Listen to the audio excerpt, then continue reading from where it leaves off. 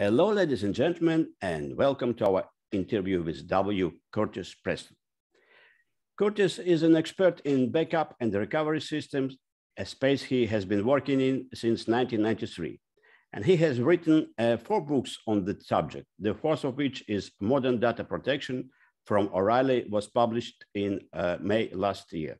And he is the fellow host of the Restore It All podcast and the founder and webmaster of backupcentral.com, a website dedicated to backup and recovery community. And he is now the Chief Technical Evangelist at Druva, a data protection as a service company. So, Curtis, thank you for coming to our interview today. Always happy to talk about my favorite topic. Absolutely. It's an interesting topic. And today we will discuss a topic using a SaaS service or software as a service for data protection and resilience. But before that, Curtis, could you please tell us a short story about yourself, your career path, what brought you to where you are right now and what you have been up to these days? So like a lot of people, I got into the backup space because it was the only job I could get, right? That was, I wanted to get into computers, and the backup guy at a big bank back in 93, that was the job I could get. Because one thing that hasn't changed from the backup space in the last 30 years has been that nobody wants the job, right? It's the plumbing or the trash, of the data center. It's a super hard job. You're invisible or you're in trouble. And but through a series of circumstances, I just really never got out of it. And about 20 years ago, I started recognizing that I had developed a specialty, an accidental specialty. And then I just started branding it, right? So then it was a matter of, I started writing, I wrote my first book back in, it was published in December of 99, just in time for Y2K. And, my first article, I wrote an article in Unix Review, a magazine that's not around anymore. And I got like 75 emails from around the world about how helpful it was. And that was the publishing bug for me. So I've spent my career mostly working with, end user type companies and consulting and helping them do the job. And about 4 years ago, I joined Druva. This is actually my first vendor. And it's a SaaS-based product where you don't need to do all of the stuff that I spent my career helping people do. You just use the product. Wow, it's interesting. Actually, I myself, I started my career also about 40 years ago as a operator in in the big, I think it was IBM 360 or something. So we had to do some backup at night, like with this cassettes, like I don't know how they call it. The 9 tracks, the big round ones, right? Yeah, those were 9-track tapes. Yeah, exactly. It was nice night stuff, night shifts. But so I must say that we had the same beginning of the career, but I didn't stay on the path. So I recognized the bug in the publicity because I myself started, I was progressed a little bit to risk management, and I started then publishing. So we kind of in the same stream, but a little bit different streams. The interesting thing is backup, and resilience and all of this, it really is a risk management function. We can't, I'm telling you what you already know. You can never completely get rid of risk. It's a matter of figuring out which risks that you're wanting to protect from and what you're willing to spend to get rid of those risks, right? So we spend so much of our time just trying to identify to answer that question, because you can't get rid of all of it ever. Yeah, absolutely. So let's jump straight into the topic. So tell us a kind of general question. What are the main challenges and risk of backing up data using traditional or on-premises backup systems? Yeah, so today I'd say the biggest risk is the cybersecurity risk. We figured out so much of the technical aspect. There were some issues with tape over the years. Tape actually became quite problematic as a backup medium. It actually got too fast. Most people don't understand that, but it actually got too fast for the job. And so it's really best for long-term storage. So we technically, we addressed so many of the challenges that we had over the years, but the challenge that, and what that was about, the traditional data protection was about protecting against user error, right? The number one reason we reached for a backup tape was somebody did something stupid, right? They deleted a file, or accidentally deleted a record in a database or something, or it was a natural disaster. And when you're protecting against all of that, that's mainly a technical, challenge, right? All of that has pretty much been met. But what happened with a little bit, the disaster recovery part, most companies have actually a really poor DR system, if they have one at all. They have a box of tapes in Iron Mountain, and that's not a DR system. But the biggest risk I would say today that most companies are not protecting well from is the cyber attacks, the privilege escalation attacks, or credential theft, and not using MFA, multi-factor authentication, to prevent somebody, if they get credentials, to be able to log in. And of course, I can't speak for more than a few minutes without talking about ransomware. Ransomware is getting bigger, and it's getting more sophisticated, and we have to do our best to protect against that risk. Mm-hmm. But so what I was saying, sorry, the reason why I'm saying that the cyber risk is the biggest challenge is that when you look at the traditional world, it's a real challenge, because the backup system, as I mentioned, it's often run by a junior person.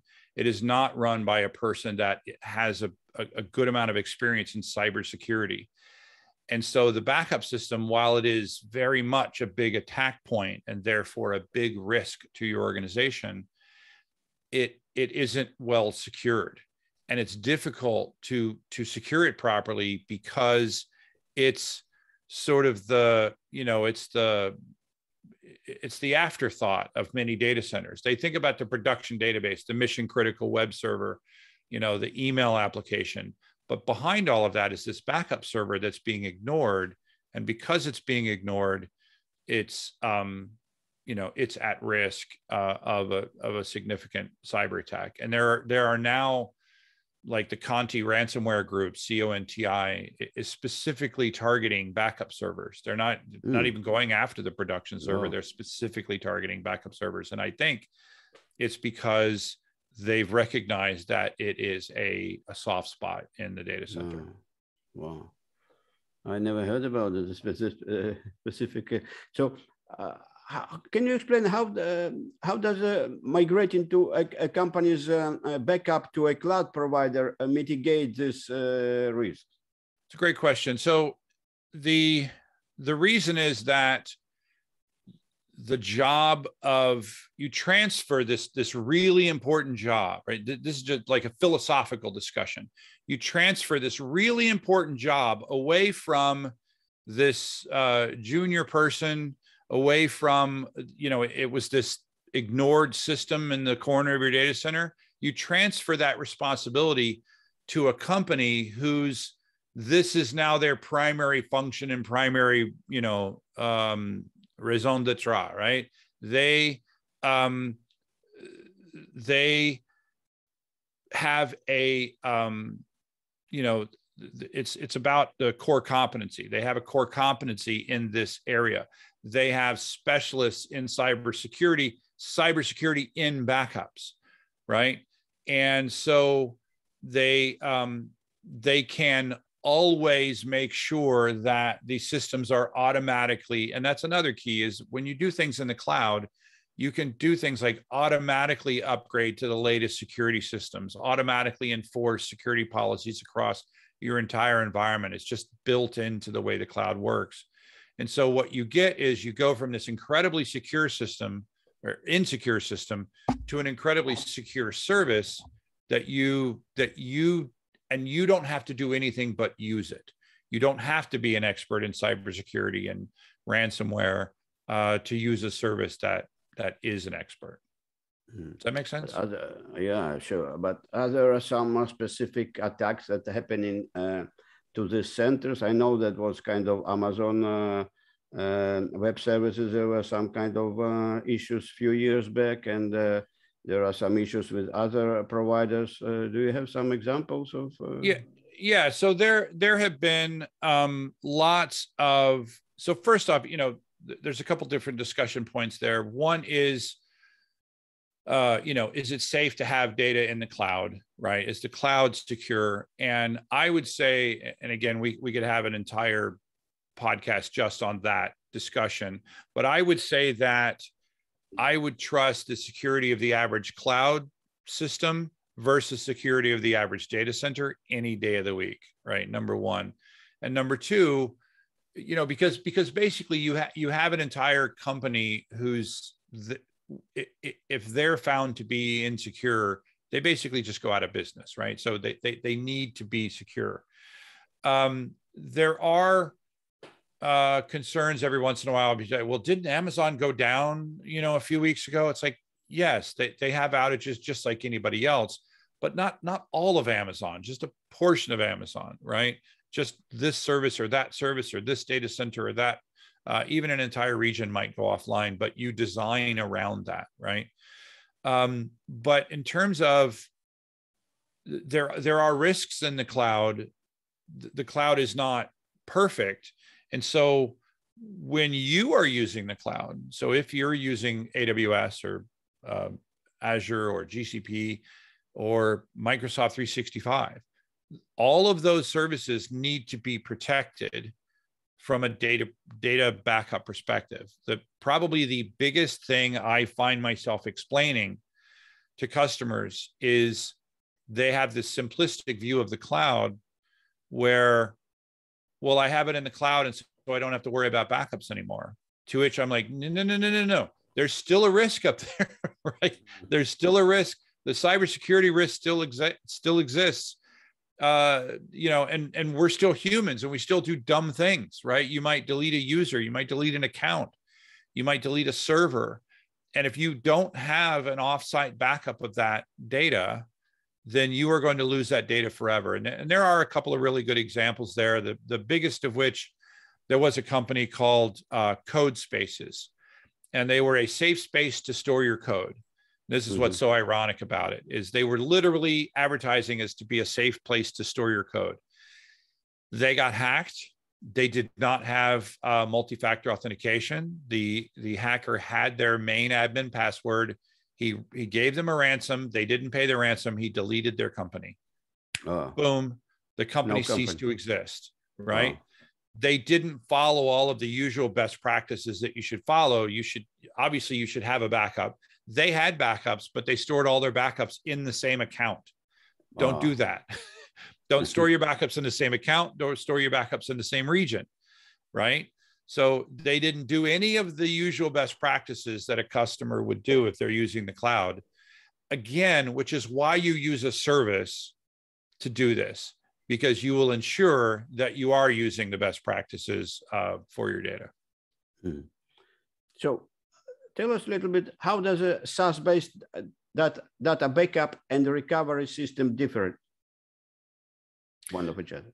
Yeah, so if you're not gonna use SaaS, the easiest way, are you familiar with Exchange, Microsoft Exchange?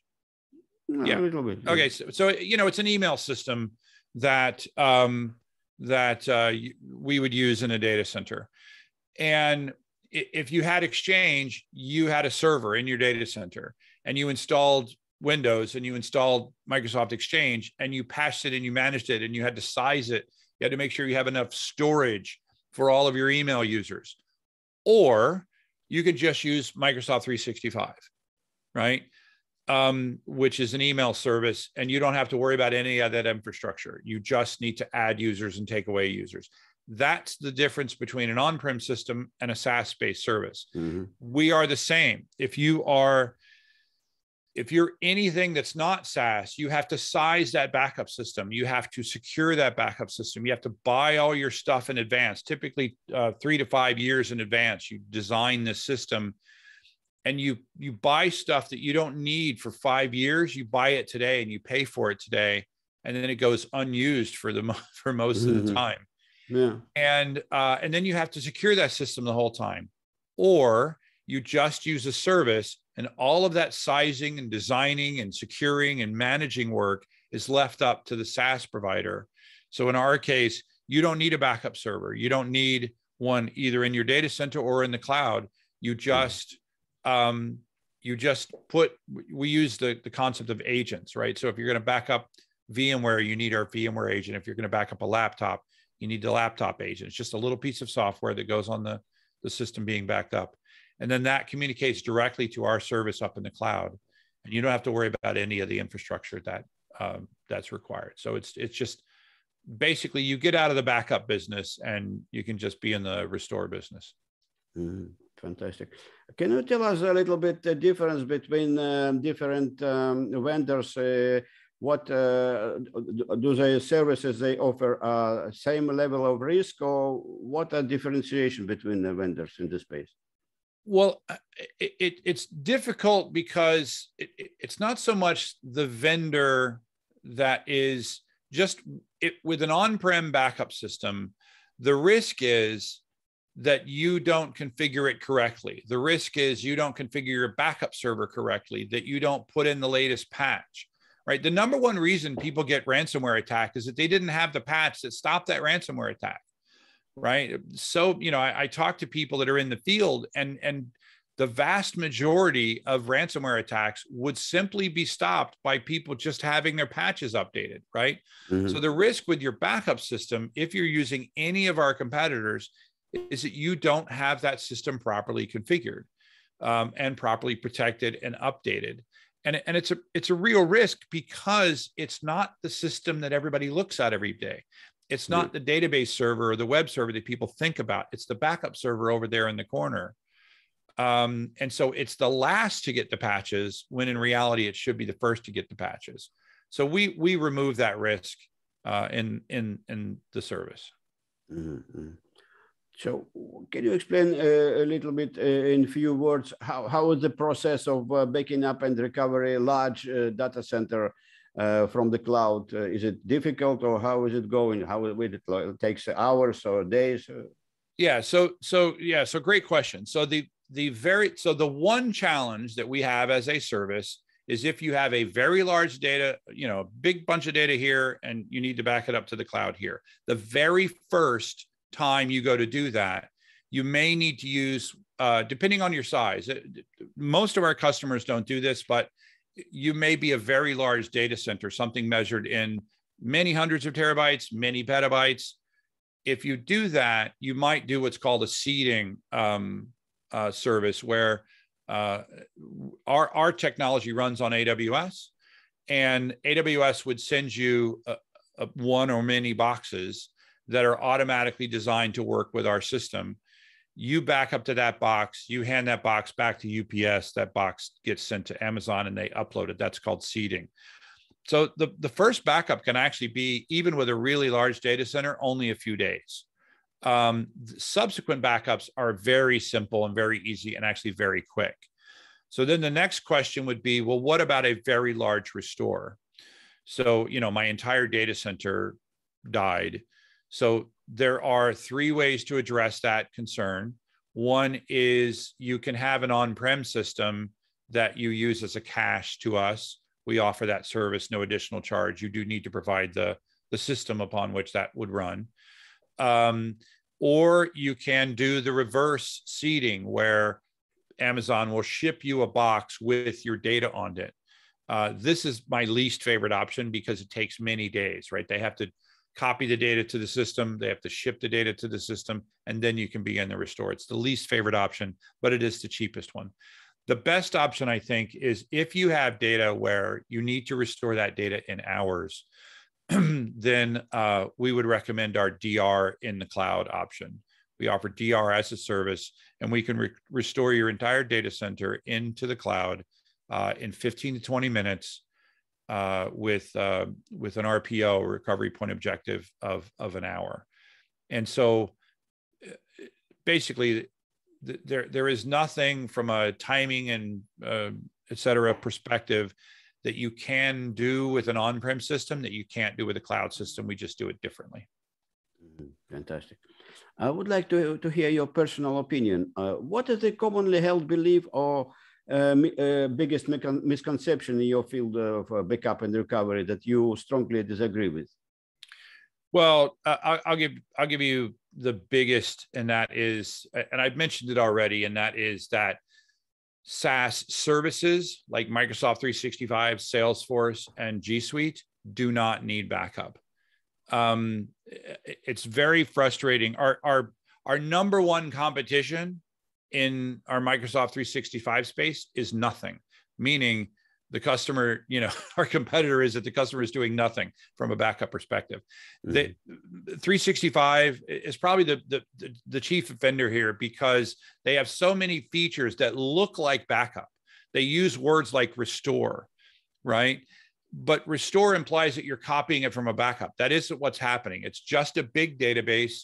And when you delete a file, it doesn't really delete it. It just deletes, it sets a flag in the database. So it doesn't really go anywhere. And when you restore it, as I make quotes in the air, you're not really bringing it back from anywhere. You're just unsetting the flag in the database and you're just bringing the record back. So if something catastrophic were to happen with your account in 365, the tools that they have are either going to be woefully up to the task or, not up to the task, or they're going to be completely incapable of doing the restore. The only way to do that is to have a third-party backup system. So that's the number one misconception that I have. I don't run into that too much in cloud resources like AWS or Azure. People understand you've got to back up that stuff. But the SaaS services, there seems to be this thought that they're somehow magic and they don't need backup. And that's just very frustrating for somebody who has spent his entire career, trying to help people to protect against their data loss. I understand. So, for example, if we take a life of average risk manager, if there is one thing that they should start to prioritize right now that they are not doing, or what would it be? I would say to look into how you're securing your backup system and to see if what I'm describing is a reality, to see if the people that are protecting your data are putting the protection of that data at a high enough priority, or are they placing the speed of your production database? Is that their priority? Is someone in your company looking out after the cybersecurity of your data protection system? It probably works. It probably doesn't have a good DR system. So I would also look at that. I would look at, does your company have a DR plan? Is it well defined? Are your requirements defined? And do you have a backup and DR system that's capable of meeting those requirements? And chances are the answer will be to no to both of those questions, right? You don't have someone that understands cybersecurity, that's looking out after your backup system. And you probably don't have a well-defined DR plan, and certainly don't have a backup system capable of meeting that DR plan.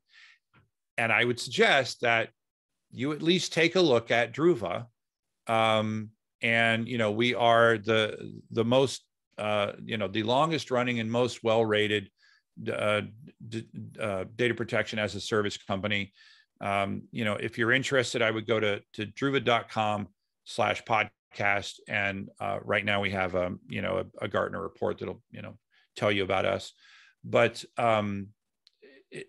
this is like, come on in, the water's warm. Stop cooking and, doing your own stuff, and just have a service do it for you and just remove that risk altogether. Fantastic. Maybe can you a little bit tell us a short story? What's something that you or your team have recently achieved that you are really proud of? Maybe if you don't want to throw names, it's not necessarily just. Yeah. So what I really like is when we help a customer in a difficult situation. There is a company that moved off of one of our competitors because they were concerned about ransomware, and we actually have the case study on our site. And they moved off of because what I was saying was true, right? That they had this. They had a Windows-based backup system. Windows-based backup systems are very risky because the ransomware is specifically targeting Windows, right? And they moved off of us, and within like a matter of months, they actually did get a ransomware attack.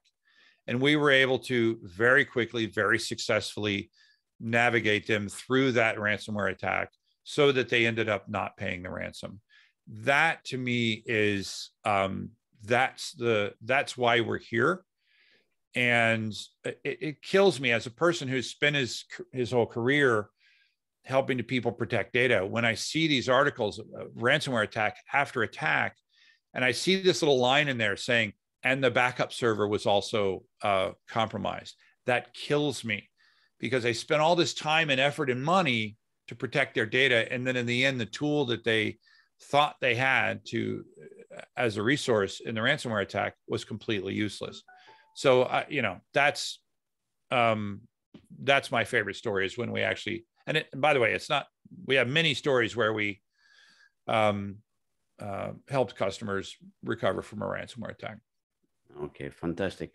So maybe as a fellow community kind of leader or podcast host, can you share with us what are your tips, how we as a global risk community can contribute to better understanding of this complex world of risk? Yeah, I think it's just a matter of just, you said early on, you had said that you were unaware of these risks. I would just make yourself aware of those risks, and start, if you're interested in this, especially if you're a technically minded person, check out my podcast, which is the Restore It All podcast on Backup Central. We cover this every week. We cover some sort of topic. My favorite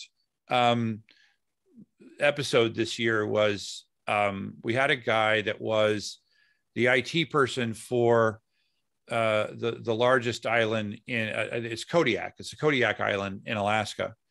And he needed to do something where he wanted to move around a bunch of data. And his method of doing that was to delete all the data, redo his RAID systems, and then restore it from his backup system. What he realized during this process was that he had never tested his backup system.